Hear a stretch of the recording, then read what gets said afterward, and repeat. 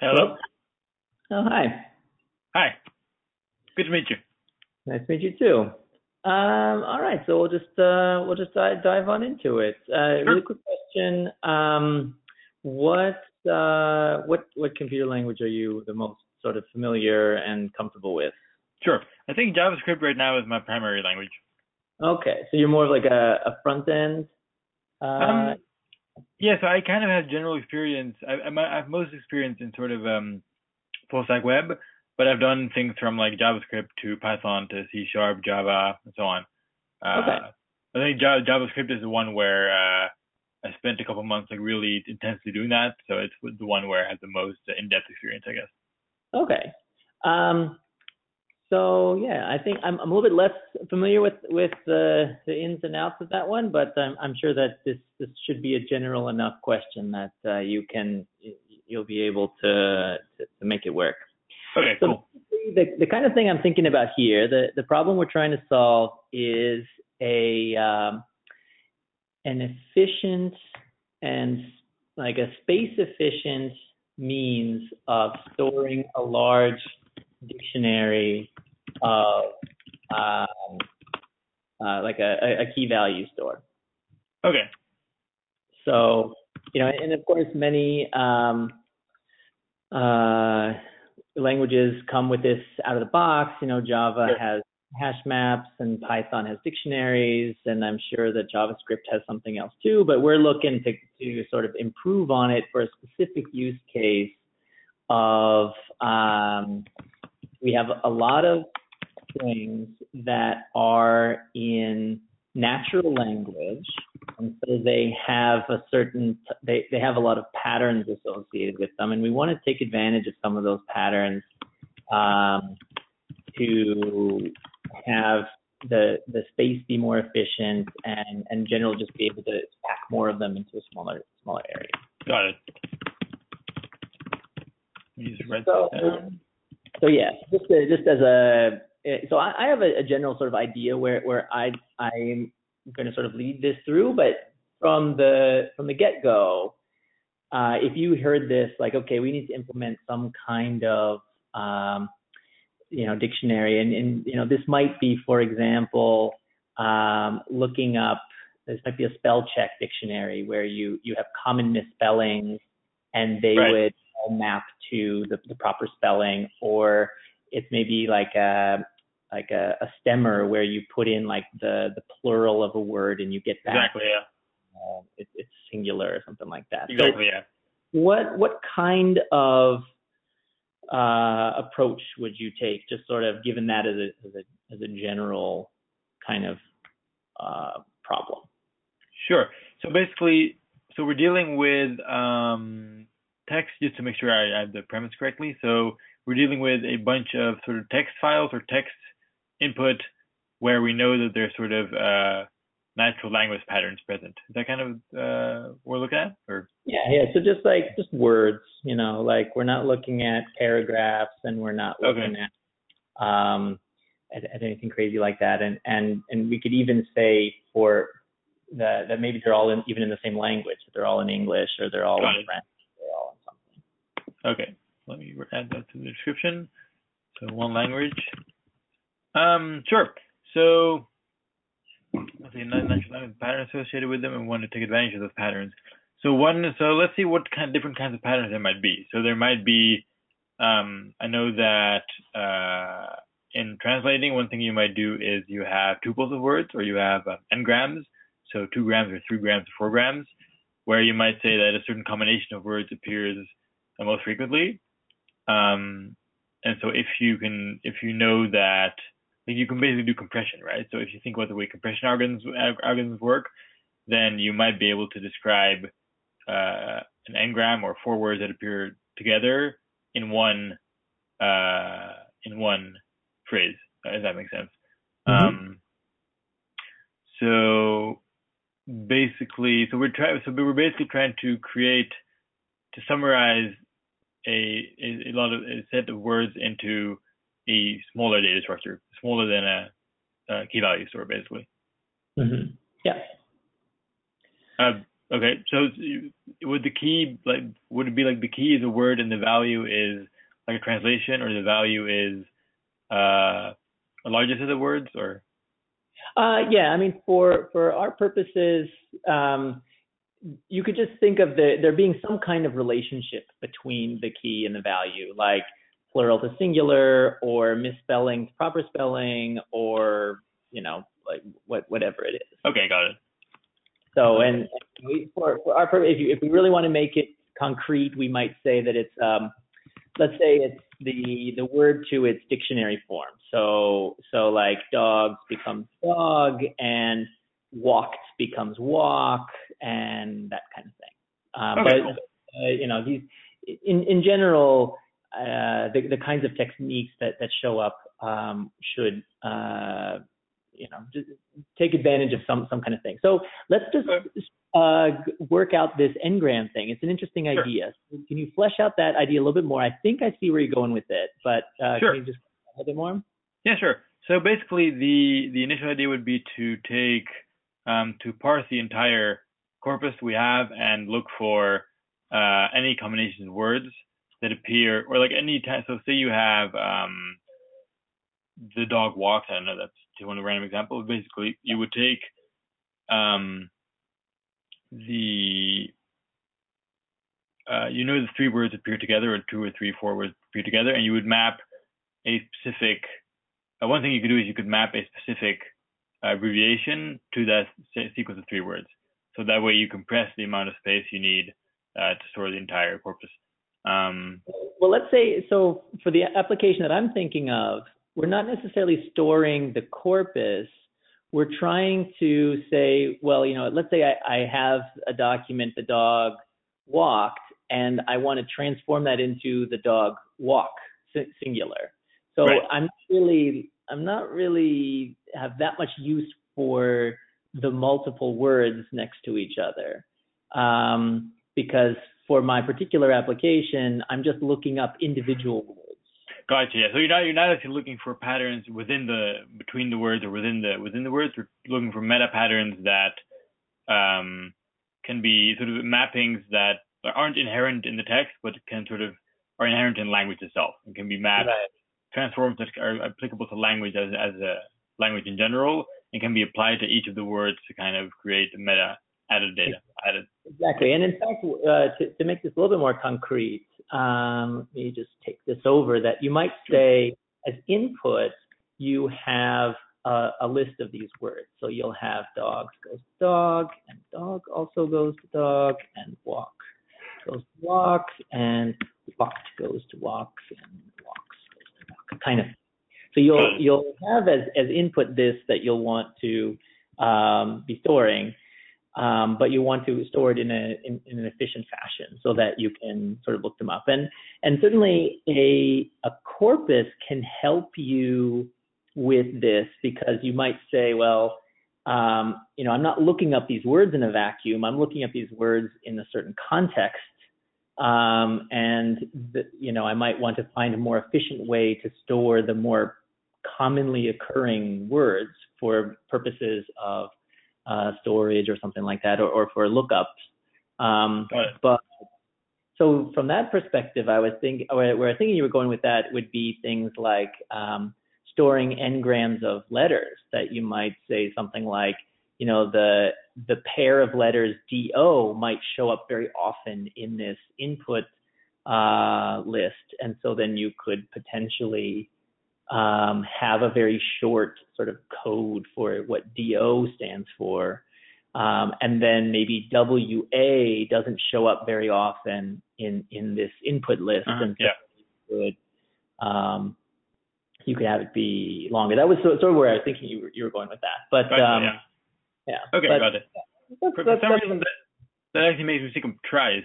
I'm not sure whether that's applicable to this problem, but actually, exactly where I was going with this problem, and I was going to ask if you'd heard of tries, because that is what I love it. The canonical sort of the solution to this. Exactly. Because in a try, obviously you reduce the storage, because the first for every word to start with S, you use the same storage. So you use the same S and you go down the tree. I think that's used for T9 word completion and so on. Yeah. So try that would be the way to go probably. Yeah. Okay. So let's just see if we can put one of these together really quick. It's not it doesn't necessarily have to be the most efficient implementation, but in whatever language you like, maybe let's just have a little function that and the interface here, you can choose the language up on top, and it'll even give you a little way to test it out. Yep. And yeah, so like the interface to the function would be, it takes in a word and it returns the mapping. And for simplicity's sake, we can even just say that you'll assume that the input word is always there. We don't have to do all of the error checking. Yeah. So basically, you go from word to mapping. So like you. So how does that work? So like, I mean, I'm visualizing like a try, and like I'm trying to think like, so you input a word and then you kind of walk down the tree and kind of follow where, like I'm not sure what in this case what a mapping. So it takes in the word dogs and it returns the word dog. Gotcha. Okay. So it returns that mapping. Okay. So it returns the value of that key value pair. Got it. Okay. Let's see. So I'm trying to think how that would work. So if you want to actually like do this with all the syntax highlighting, you can pick, like JavaScript, or you can pick. Oh yeah, cool. One of those. It should have, so it saves this kind of stuff. So you can do it in JavaScript, or you can do it in Python, or whatever language is easiest for you. Got it. Let's try doing JavaScript a little bit. Let's see. We're down. Okay, so we need the basic data structure we need is one way to do this is to have a node. So you have a function that returns a node, and then the entire try will be composed of nodes and relationships between them. Mm-hmm. And so I guess every a node will have a property. So we have a node which will have a property of. I'm going to put this in the comments over here. So we'll have a node which will have a value, which will be a letter, or it could be something else, but for now this is a letter. It'll have a set of children, an array of children. And I think, and feel free to correct me if I'm wrong, but I think the children do not have to have a reference to the parent node. So like if you start at the root of the try, then you go down and you get a new letter as you go. Mm-hmm. Let's see. So that's a node. What type is the children? What type? Oh, the children are nodes too. Okay. So basically, in the node. Go ahead. So then, and where are you going to get the output from? So like, as I see it here, you might have a node for D, and then it points to a child that's O, and it points to a child that's G. Right. But where does the output? How do you know what to return at the end of all of this? So basically, you walk down the. So you mean where do you terminate it, basically? Oh yeah, where do you determine the output? So I'm seeing here the how you walk through this structure based on the inputs, but then how do you know what the appropriate output is? Got it. Let's see. So I think so you go DOG and then, or if you go DOGS, that should map to dog. How does it map to dog? You could, one way to do it would be to have in the G or in the S, have a pointer to a string that is where it maps to, basically. So you go DOG, and the G has a pointer to dog. Where you go DOGS, and the S has a pointer to dog. Okay. And how does that change your node class here? So it could have a reference, a pointer or property in JavaScript terms to, or pointer to, let's see, it could have probably some property that the value would be a letter, and it could just have an output property actually. So like if you're doing DO, then the O node would not have or the output property would be null. But if you're on the G, then the output property would have the value dog, basically. Perfect. Yeah, sounds good. Property. Okay. Let me see. So you would log on the try, you would go DOG, the G would have a property for the output. I think that should, and there should be some methods on the node. So there should be a contains method probably, or a map. So you should be able to ask a node, take this word and map it to the output. Yep. Or either way. I mean, you could have it be on the node itself, or you could sort of do it like it says up here, where there's a function, say hello, and it takes in a node and the word, or whatever it is. Either way. Yeah, it could be based on the word, on the actual data, or it could be based on a node. Yeah. Totally. So we probably don't need that. Okay. So okay. So here we go. So basically, first, let's see if a node needs more properties. I think we basically need, you could ask a node whether it contains a certain word. Okay. So I think we're good. Yeah. Do you see any other properties we need, or?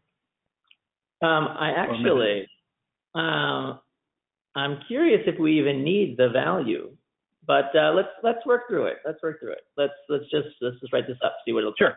Yeah. Okay. So first we need a factory for nodes. So we do something like this: make node, which takes a letter. I'll just make it explicit. And in like pseudo classical style, you would have this dot value is letter. You would have this dot children is an array, and you would have this dot output, for example, is empty string. Actually, you would do null for now. By default, you wouldn't have a output. Mm-hmm.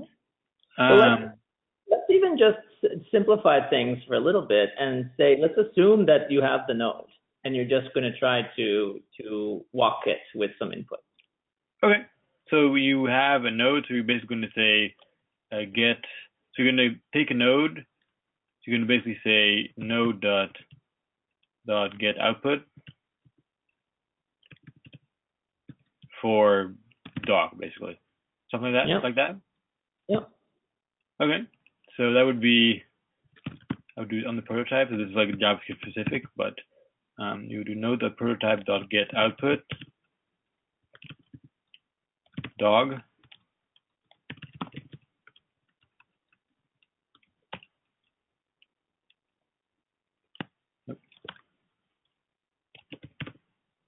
String, more explicit. Oh, this is wrong, by the way. Sorry. It should be a function that takes a string, and what it'll do is it'll say if. So first we have to do some pseudocode. First we have to check whether. So we're going to loop through the string. Basically, we're going to, for each letter in the string, go check the current letter and see whether the value of the current node is equal to that letter. If let's see, actually let's think. So if the current node completes the string, then we're going to check whether it has a mapping, an output value, and we're going to return that. If the string, if we haven't had all the characters in the string yet, then we're going to check whether there is a child that has the value of the next character. and that way we're going to sort of go down the try. Okay. So with this approach, it's just an array, and it has a set of nodes. And so what then is the lookup time? So this is going to be very efficient in space, but what is the lookup time now if you have to go and for each letter you have to look up all of its children, like in asymptotic notation kind of thing? Sure. So basically, I guess like in this function, we're right now on a node that has a particular letter. So basically, if you're looking up dogs, then you're on the node that has a value D, and you're asking it, if we start looking on this node for this string, what is the eventual output we get? So I would say that if you visualize like a massive trie that has all these strings inside of it, this should be sort of on the order of log n, I think, because you're like going down the trie. So you're like for every next letter in the string, you basically choose that. So what is n in that? Like, is that the length of the string? Is that the fan out of the node? What is n? N would be the length of the string. I'm just trying to think. So in a binary tree, you go left or right, so you can just do an easy comparison. If you have, say there are 10 children, and if you just put them in an array, then you would have to go through each of the items in the array to find the next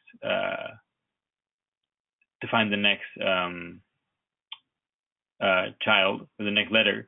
So it would probably have to be an object over here. So this children should be an object. So a hash map basically, where you can instantly look up the next letter in the string. Excellent. Yeah, so let's just flesh this out a little bit. That's definitely the right direction to go in.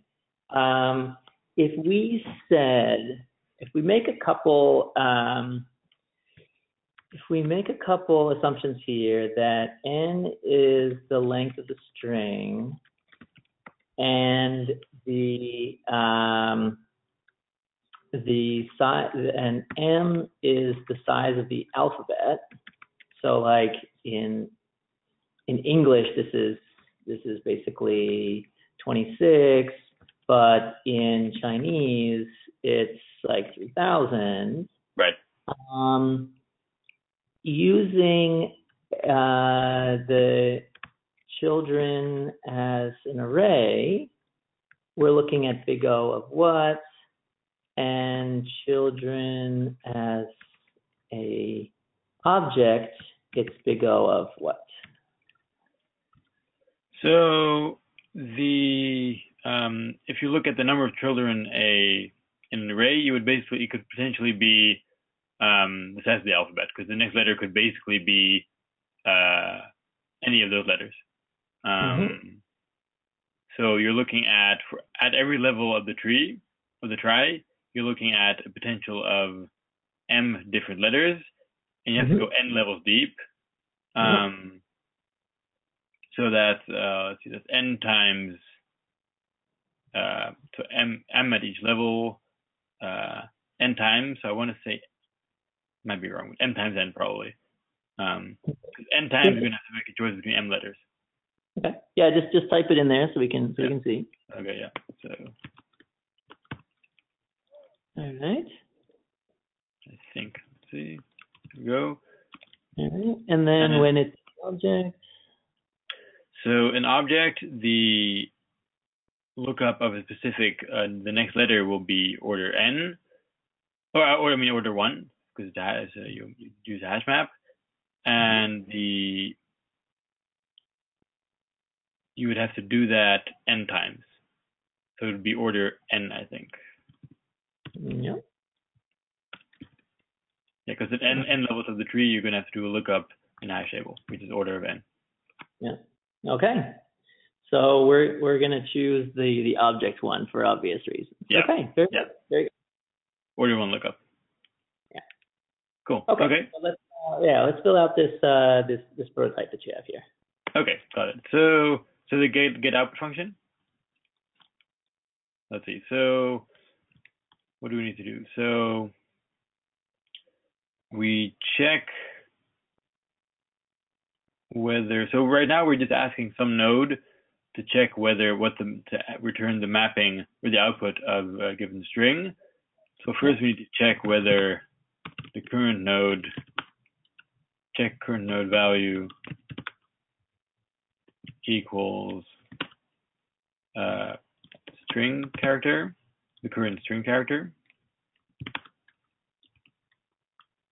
So if you're using the children, if the children is a map from letters to nodes, then do you need to have a current value, and do you need to make this check? I guess we would have found this current node by actually just, even if you're at the top level, by just looking up the first letter in a hash map, so you know by definition that we're on the current, like the current letter exists actually, that this node is for the current letter. Mm-hmm. So basically we would check whether this node has a output value.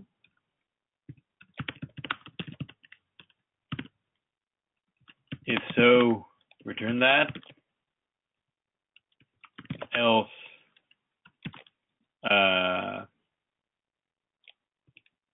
take next. Else, if there's a next character in the string, is the next character, then find that child and recurse. Else, return false or null. Sort of like that. So basically, if we're on the current node and there is a mapping, so basically that assumes we return the first mapping we find.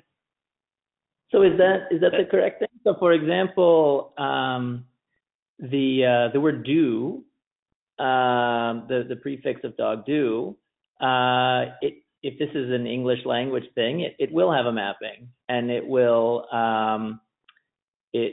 have the mapping of do. Like do is the dictionary form of the word do.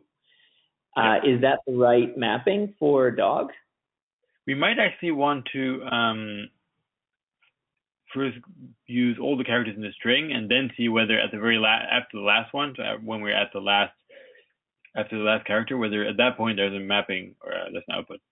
Instead of looking for the first output we can find. So like reverse it actually. Otherwise we're going to find substring. So check whether it's actually, this is going to become a whole bunch of comments, but anyway. If string has length 0 basically, then check output, and then as a subset of that, if output return that, else return null. If string has more than 0 length, then we go to child. So if we're at the end of the string that was given, we just check whether there's an output. If there's an output, we return that. If there's no output, we return null. Else, if the string still has characters, then we just go to the next child. Yep. Basically. Okay. Yeah. So let's put that in JavaScript. Yep. So let's see. So if string.length 0. So I always do strict type checking as opposed to double equals, because I don't like the JavaScript has a whole bunch of truthiness, like all the different types of equals. Yeah, I like just forced to do type checking and so on. So if string.length is 0, and I also like to do like nested if. So you could here, for example, do if string.length is 0 and there's an output, but I like to sort of make the way the code flows explicit in like indentation and all that, so it's easier to read. So if this dot output is not null, Again, you could also do like false here, but I like to make it really explicit. Return output, else return null. So that's a string like null, else. Now we're doing string 0. So we'll do, so now we need to know where we are in the string. So what we'll do is so we need a way, when I'm thinking about this, we need a way to pass the entire string, obviously, but also the first letter. So we'll pass the first substring. So we need to find the child with string 0. Let's see. So we'll do this dot get output.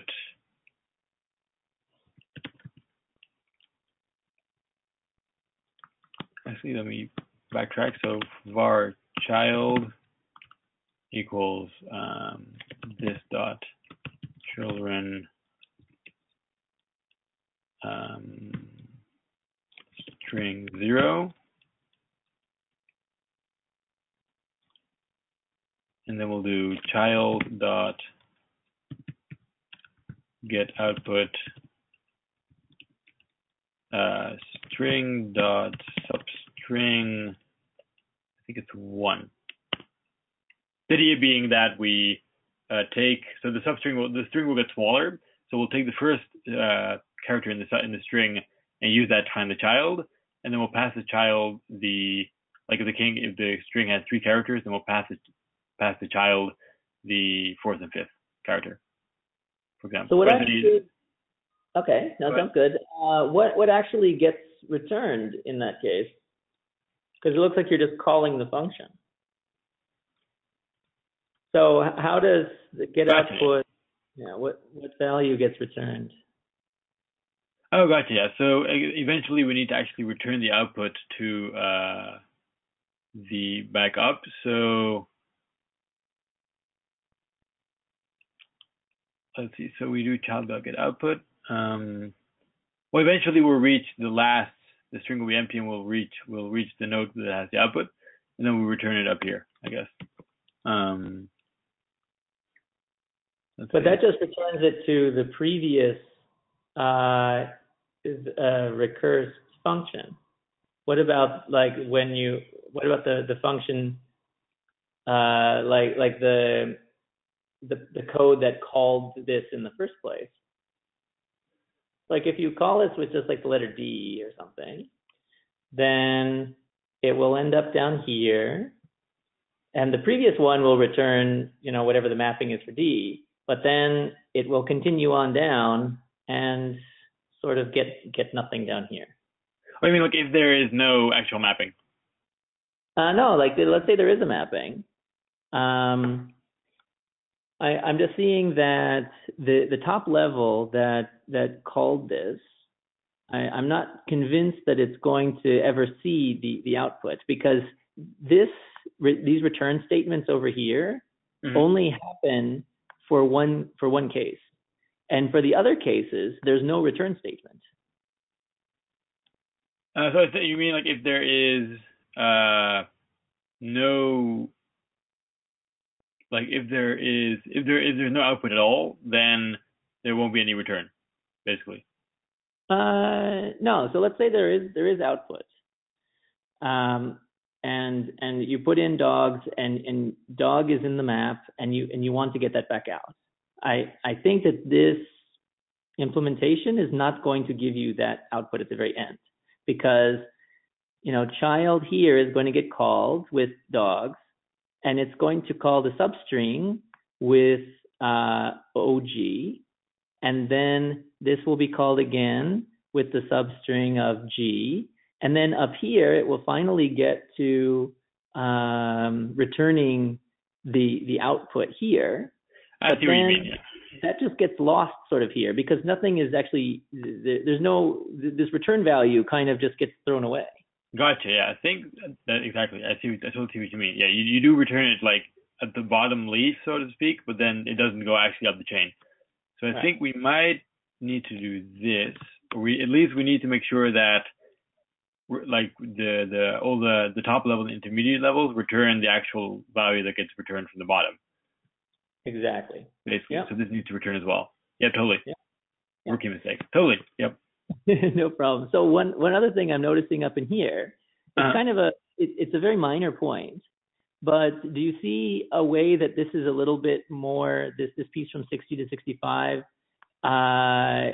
is more convoluted than it needs to be?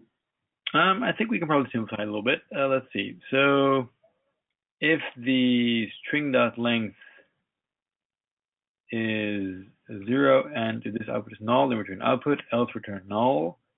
One thing I can think of, we can combine the two if statements. I'm specifically thinking from 60 to 65 that I think there's more lines of code there than. Okay.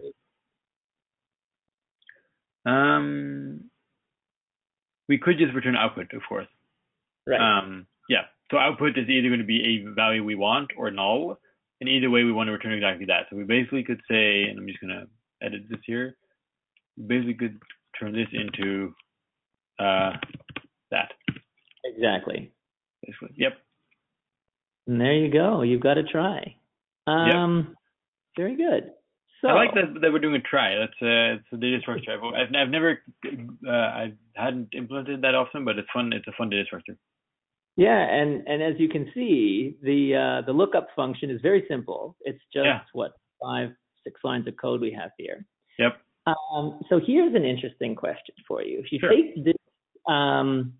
take this function and copy and paste it, and now turn it into put output. So let's say you want to add something to this try. You have and instead of pulling out the value, put the value in. And what you'll notice, if you think about it for a sec, is that the two implementations are very, very similar with only one very small change. Got it. Let's try that. So I'm going to copy this entire thing. I think that might be the best way. So I'm going to copy this and put it down here. Oh. Indentation. Put it down here and call this add node. Something like that. Or add value. Add value. Add value. Yeah. Add value, and we're going to add a string. So let's see what we're going to do. So when we add it, we're adding a mapping. So remember that what's happening is we're giving it as input basically this list of like dogs to dog and walked to walk and so forth. So we're actually going to be adding a mapping to it. So we're going to be adding a key and a value. Got it. Okay, so add like both those, so key and value. So let me just make that explicit here. Key value. So okay, so we're gonna basically traverse down the try up to we're gonna take key, go through it, and at the end of key, can we assume that maybe if let's start by assuming that the key already exists, that the entire like chain is present, and then at the end of key, the last node, add a mapping to value. Does that make sense? Okay. Yeah. So again, if string has length 0, then add value as output. We don't need this step, and that step we do need. So basically, we're going to do if string dot length equals 0, then this dot output equals value. Else var child equals this children key 0.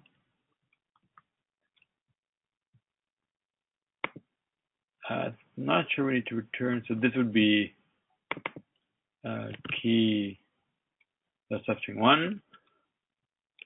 And we could, I mean, depending on how we want the API to look like, we could return true or true for success. But No, let's just not have it return anything. It doesn't Okay. it doesn't need anything. Yeah. So it only goes down the tree and just performs the action. All right. So you're definitely along the right track here. So we had renamed stir to key. So you want to change that to line 71. Key to length. Yep. This still says get output. Okay. Yeah. So probably okay.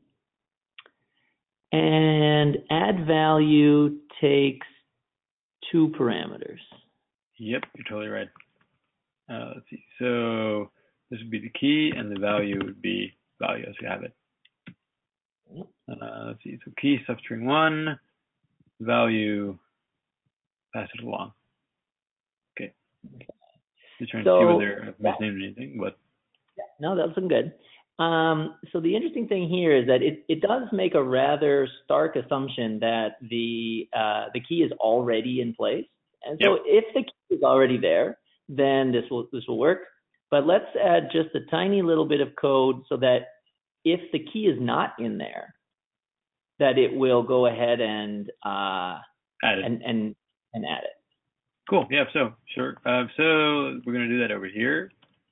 So here what we're going to do is if child or if next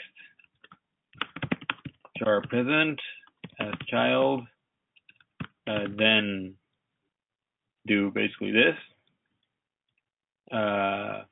Then proceed.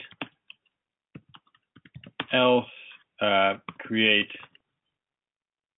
new node with value and add to children object, which looks like this. So we're going to do if this dot children has own property key 0. Actually, I would probably add like var next char equals key 0 just for semantics. So this would become next char. Then we do var child equals that one. So we have a child. Else we'll do this dot children next char equals new node equals make node with next char as a value. This is given properties, so it'll be children equals empty object and output equals null. Let's see, should be good. This is children equals new node.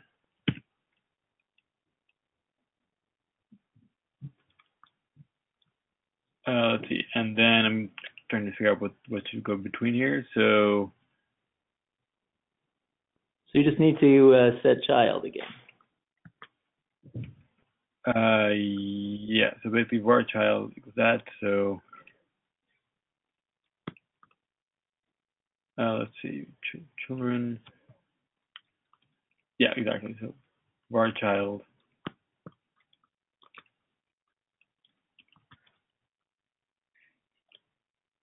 All right. This is double. This is like double code. So basically, all I need to do is if so this is like repeated code. So basically, all I need to do is say if the children do not yet have that next letter as a property, then add it.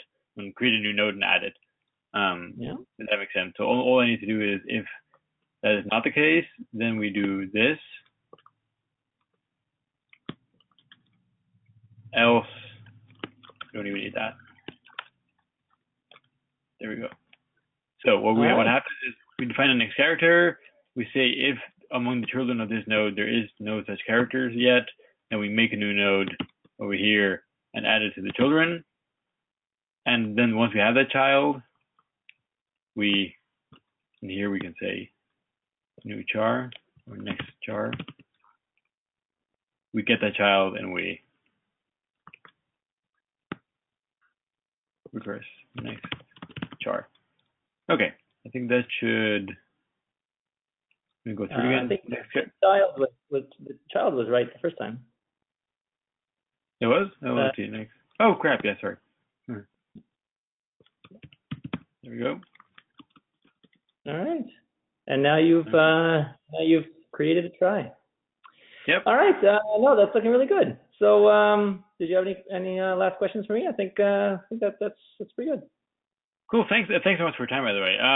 Yeah, I mean, so for me, like, I'm sort of getting back into the game. So this is like one of my first. This afternoon, I did like a what do you call it? A whiteboard interview.